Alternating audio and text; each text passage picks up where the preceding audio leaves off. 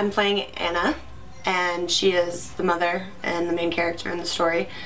She loses her daughter, and it's all about her will and fight to get her back and the love that she has for her. The production's running really well. We have an amazing cast and crew. Everybody does their job so well.